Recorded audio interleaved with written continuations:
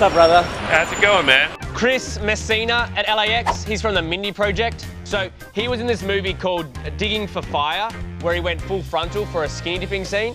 So I greet him and I say, did you like give it a little squeeze before? It was cold that night. So. Right.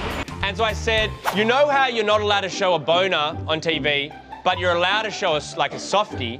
Where's the line in the sand? Is there someone patrolling like, oh? The line in the sand to do with penises. I don't know, man. I don't know. And what do they use to draw that line? Right. Because if it was me, I'd give myself a bit of a squeeze before, you know what I mean? But how much is too much? For his most recent role, he gained 40 pounds. So I also say, Is it enjoyable to gain weight for a role, or do you go, is it kind of like a job still? It was fun. It's fun. I got to eat good food. It's just the going back, getting fit again is the hard one. That's the hard part, man. and I was like, whoa, full circle. Hey, man, I'll see you later. Thanks, man. We're TMZ. If you like our vibe, click on that button and hit subscribe. We'll send you more.